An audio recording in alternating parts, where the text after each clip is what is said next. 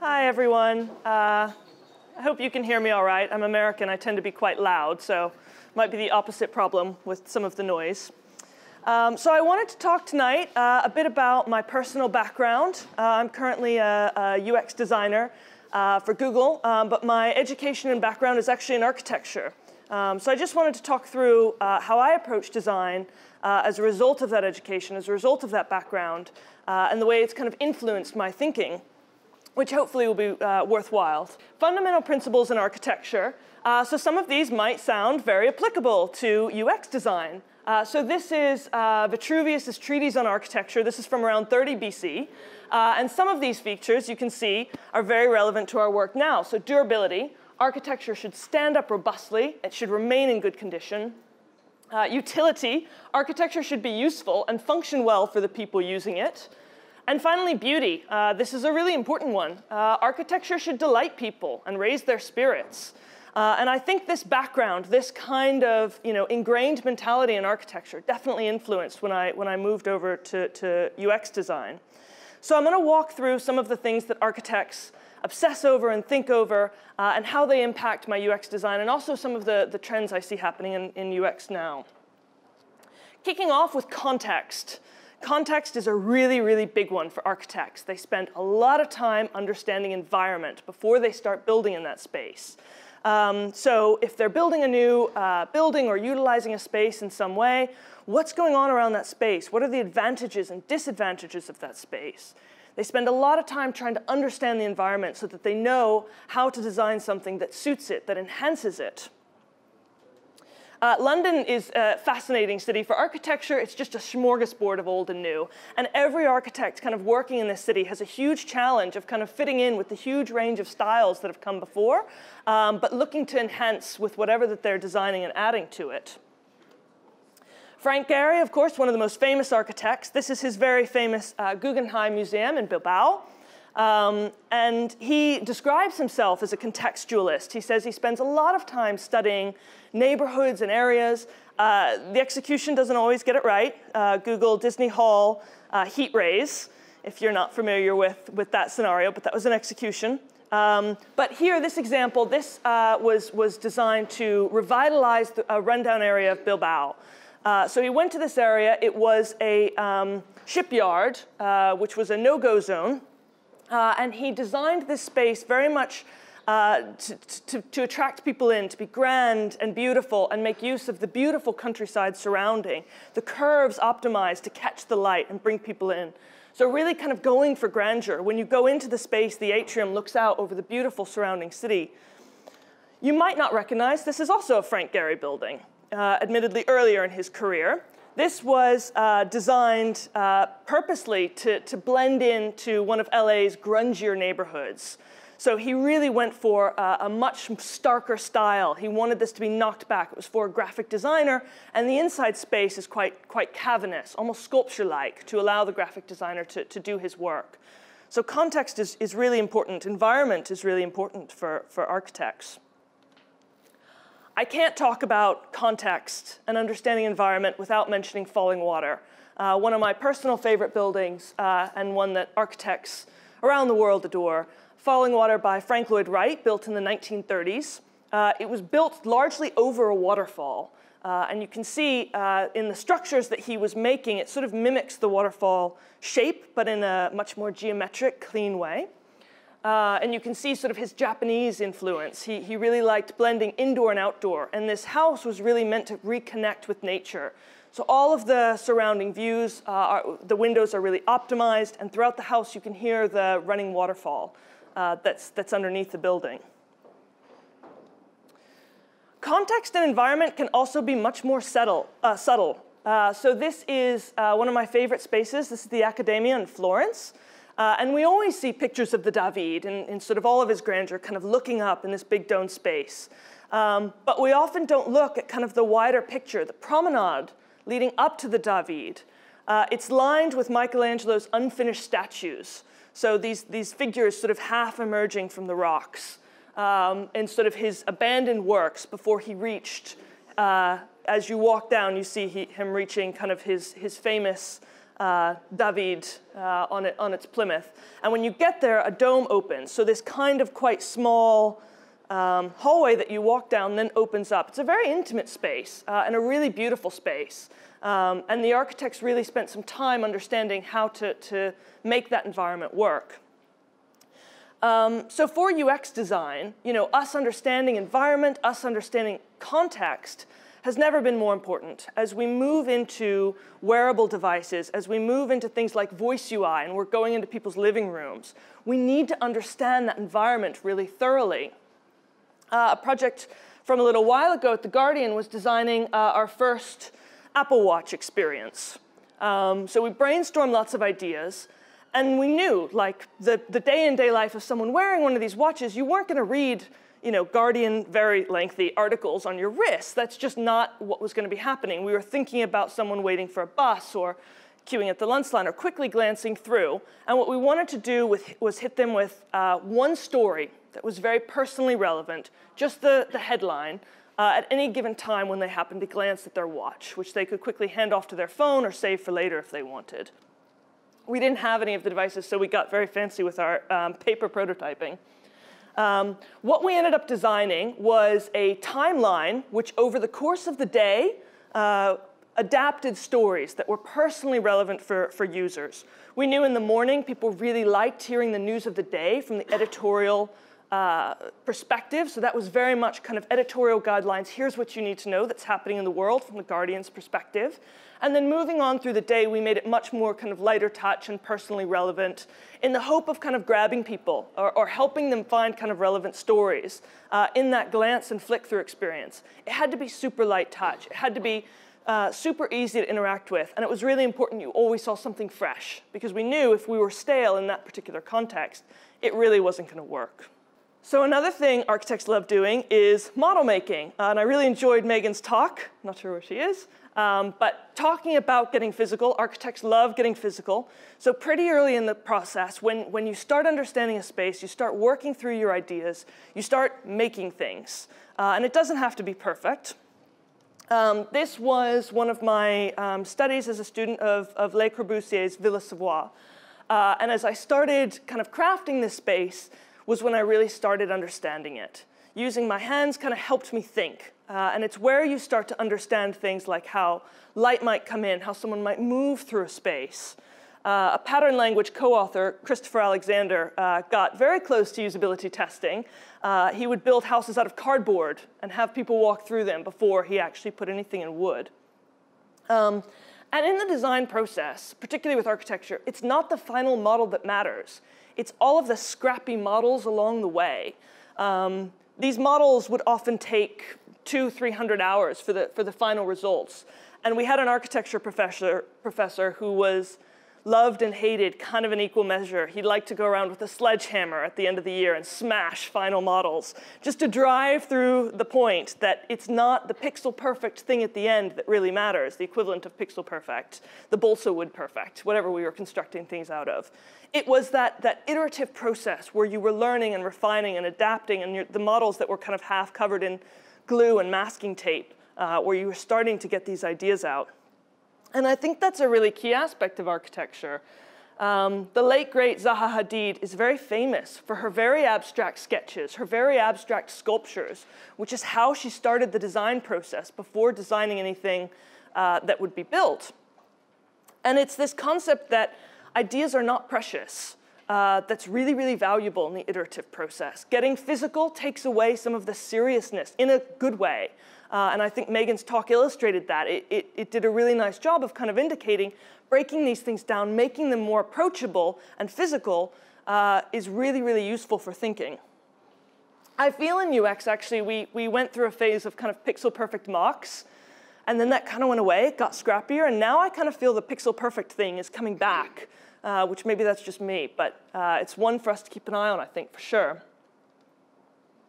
This is a recent side project where I started getting scrappy, started with really investing in some paper prototyping. Moving into physical just helps me think. And I've always loved paper prototyping. I think it's one of the best ways to work. And I used it to create a stop motion animation. This was for teachers who struggle to remember names. One of the things they spend a lot of time doing is seating arrangements. So this was looking at how could we create an interface where they could automate seating arrangements and much quicker kind of move students around. Maybe tie it into performance to help kind of, every day with how students were doing, with the ability to kind of see more in-depth information on students. This is currently a very manual process, kind of manually drawing out seating plans for teachers who already have quite enough on their plates. So anything we can do to help speed up their process and help them remember names quickly. I had my initial idea was kind of a Tinder-like swiping idea, which very quickly went down very poorly with teachers, both because they don't want to be seen on the bus swiping students, and second, because actually they don't have time. They needed tools that integrated with their current working process, not a whole new thing on top of all the things they already have to deal with. So in terms of getting physical, our Google researchers are absolutely incredible. The team I'm on, Play Console, they spent a huge amount of time last year interviewing developers, sending surveys out to developers who we work with, really understanding those developers' needs, the things that they needed to achieve, collecting a ton of data back. They had 80 such needs, each with about a dozen data sets against it. Huge amount of information. And it was very impenetrable, particularly sort of for us coming to it who didn't know it inside and out. So I worked with them. I was really keen that their fantastic work was accessible, that it was usable, and ideally that it was really visually engaging. So I designed these cards with all of the data, which basically could be used in workshops. They could be used with partners. And cards is just one solution. It's kind of it's becoming more and more popular, I think. Lego is another. Anything with Lego. I think offices should all just have Legos in their office. They're not expensive. This was a project back at The Guardian. We built a device wall out of Lego so that we couldn't afford a full, proper wall where you had all the devices stored up, kind of devices available varied. So what the developers wanted to do was when they wanted to check how a site was working responsively, they wanted to ping it to one design and it would work on all of them. But in order to display those designs, or in order to display those devices, it was very kind of messy on table. So we spent about 50 quid at the Lego store and with a bulletin board and built a customizable Lego device wall. Flow and use. And I could add and light. This is another area of obsession for architects, for photographers too, actually, light. But yes, for architects. That was a photo I took in Paris of a street sign someone was having fun with. So again, when architects come to a space, when they're in that phase, they understand the environment. They've started, model making some early ideas, sketching some early ideas. Key part of that is flow and use. How is someone going to use this space? What are their wants? What is it they're trying to achieve? What are the aesthetic desires with this space? Also, what are their needs? How are they going to navigate through this space? Some of the complex navigation. What if you're in a wheelchair? How are you going to get around? Some of the less obvious needs. If there's a fire, how do you get out in the middle of the night? And I went kind of from drawing one type of box in architecture to drawing another type of box in UX. So this concept of kind of how someone is going to move through a space definitely influenced my thinking when I became a UX designer. I think hotels are fascinating examples of flow and use. They so often get it wrong. Hotels drive me crazy, which is maybe because I have to travel a lot. And staying in these things, kind of these faux marble lobbies, I just grabbed that off the internet, but which we see so frequently, which is meant to kind of evoke this sense of grandeur. And actually what you want, especially when you're traveling for work, is kind of a sense of homeliness. You kind of want a sense of warmth, not grandeur. I think even for luxury travel, you still want warmth and homeliness. And then hotel rooms. I swear, every hotel room, it's taken me at least, at best, 10 minutes to figure out how to turn all the lights off because the buttons are never in the same spot. You always have to unplug that god-awful lamp that's next to the bedside table to plug your phone in. And there's only one port, and it doesn't quite fit. So, there are examples of hotel rooms that are beautifully designed, but I'd say 95% of them really miss the mark. On the other hand, this is our, the image is a little cut off. Details really matter with flow and use. This is our Google office in Beijing. And I thought this was just lovely. This is, you have to scan your badge to go into the offices when you come back from lunch. And someone was thoughtful enough to put these little stands, because inevitably when you're scanning your device, you're holding a laptop, you're holding a phone, you're maybe holding a coffee, and you're trying to pull out your badge and scan it. It was just a really simple touch, plus they did these like beautiful little designs throughout the building, which were adorable. But it was really, really thoughtfully crafted. Someone really spent time thinking about that space, thinking about how someone was going to use that space, and designing for it. I think in the world of UX, understanding flow, you have to do a huge amount of research to understand it well. This is an older project that I did, but it's still relevant today. This became the most popular news story on Facebook that year. It was about the world population reaching 7 billion. And what we did, my initial designs were just one long page. And what we found was people were much more comfortable going through this flow in chunks, where they would give a little bit of data. So they'd input their birthday, and they would find out what number person they were on the planet. I think it was within 100,000 accuracy. And then they could go to the next stage, add what country they're from, add their gender, and they would find out a bit of personally relevant information. And this step-by-step flow was far more effective, both at getting people through.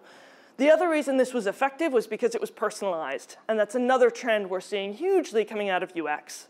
Not a new one, but I think it feels more relevant than ever. We've got huge ranges of experiences, and we need to make them personally relevant in order to help people get through them. In terms of flow and use, I think the kings have to be GovUK. I really, really am big fans of their work. I think they've done an unbelievable job. So this page is one of my favorite examples. I don't know if you saw the UK bank holiday page before, but it had an elderly gentleman at the top, a big kind of stock image photo of him relaxing on a beach, it looked like in Brighton. It had descriptions about why we have bank holidays and why they matter. And then there was kind of this table at the bottom with what the bank holidays were. They did research and found the vast majority of people just want to know when the next one is. They don't care about any of that stuff. By the way, it's 30th of March. Happy Easter.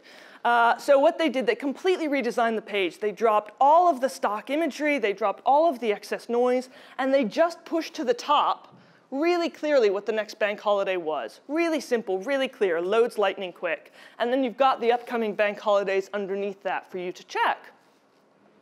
I was at one of their talks, and they spoke about the fact that if someone was on minimum wage or going to a job for minimum wage and was checking the information on a phone on their way to that talk, and they just really quickly wanted to pull out what is the minimum wage, so they knew for their interview. They knew kind of the information. They did not want any nonsense to get in the way. They wanted that data to be super, super accessible. So they dropped any generic images of, coins or whatever you might put to indicate money. They dropped any fluff, and they just highlighted that data. So I really admire those guys. Engineering. So engineering, huge one for architecture. The role of engineering and architecture, architects and engineers fight constantly, but it's also kind of how the best work comes out. The introduction of the flying buttress, first used in Notre Dame, or Notre Dame being one of the first uses, was a huge technological advance. This really changed how buildings were structured. So these very heavy walls, which wouldn't allow much light in, all of a sudden, these buttresses which would come out the side of the building allowed the weight to be distributed. They meant the spaces could be opened up. You could put in giant stained glass windows. You could put in thinner walls. You could put in more doors. All of a sudden, these spaces became much more airy. And we see these structures, the influence of these structures today. This is King's Cross, where I work, which has undergone unbelievable transitions, which has been fascinating to see. Technology really empowers architecture, and technology also empowers UX. I think one of the interesting things around this is with next billion users, with more of the world coming online, we need to always remember not everyone is at the same level in terms of that access to technology. We can't forget, as Londoners on our high-end Androids or iPhones walking around a city with 4G, we're not the norm. When we're designing for places that are just starting to come online, Facebook Lite really sort of led the way here. We need to design far more resilient structures. We need to really understand those spaces At the BBC, I was very proud. We designed feature phone first. So we started from like the most basic, no JavaScript, and scaled up. As we're designing for these environments, we need to remember things like, what happens to an interrupted journey? If you're on a ticket checkout and you're in a place with very poor connectivity and there's a 5-minute timer counting down, that's very, very frustrating. How do we accommodate data connections cutting out in and out if you're in a payment checkout flow that keeps things secure? Likewise, I think in places like London, we've totally used and abused our ability to send notifications. UX designers quite rightly are moving away from that, as we were discussed earlier. But actually in places where you want to set your phone down because it might take ages to download, it might take a while before it comes back online, notifications are really useful. They can be really, really thoughtfully designed. So all of these things, understanding technology and understanding technology in different regions of the world, really, really important. The last subject I'm going to talk about is one I'm really passionate about, urban planning.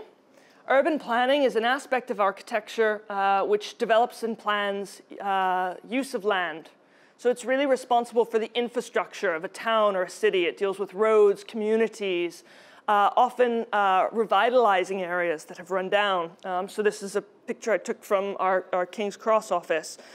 King's Cross has undergone huge renewal in the last few years. I think London is a really interesting city for urban renewal, or for urban planning, rather. I think very often urban planners really think about the town center. They think about that high street.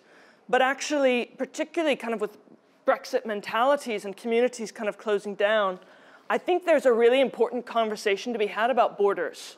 How different boroughs, how different communities, what is the border interaction like from one community to the next? How can we start bringing those together? How can we make those high street spaces where you get more and more mix of people and views? This is the High Line in New York, a really fantastic project if you haven't seen it. This was rundown railway lines running all through the city, which they turned instead to these beautiful walkways and sort of general community spaces where people can go and just watch, sit, and, or commute. Equally, it can go incredibly wrong.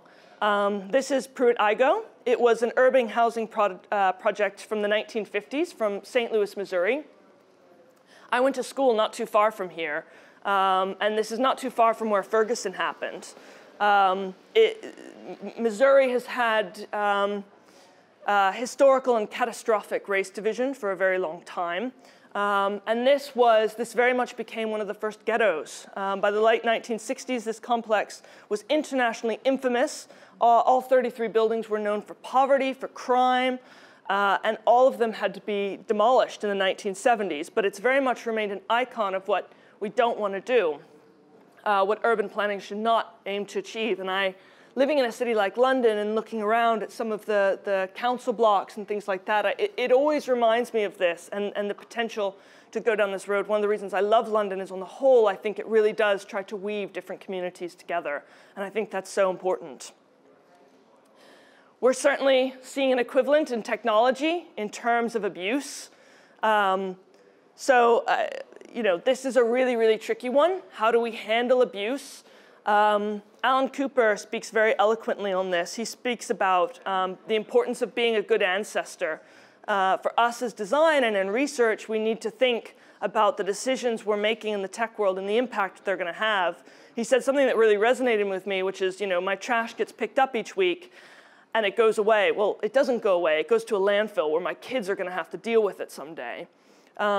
He spoke as well about, it's not the equivalent of the Titanic hitting an iceberg where there's one major event. Instead, it's a systemic problem. There are 100 million pinpricks in the hull that result in the ship sinking. And so for UX design, for us in research, my takeaway from that on anything that we work on is the same way we think about flows in terms of the optimum user case and responsive flows.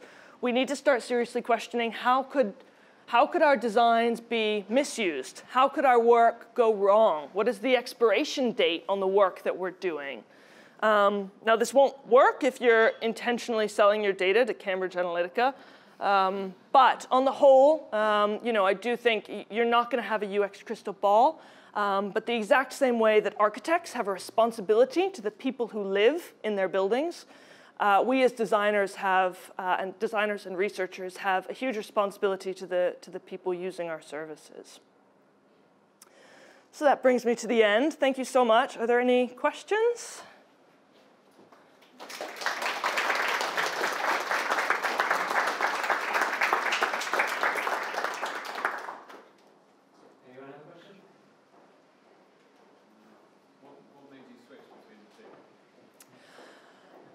The question was what made me switch. I loved architecture school. I did not love architecture practice.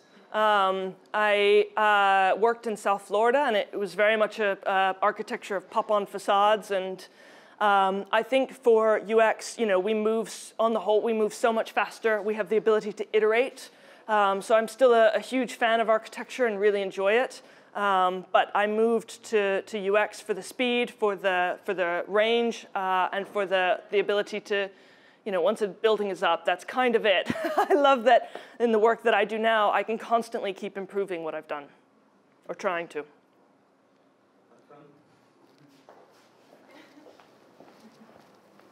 Thank you.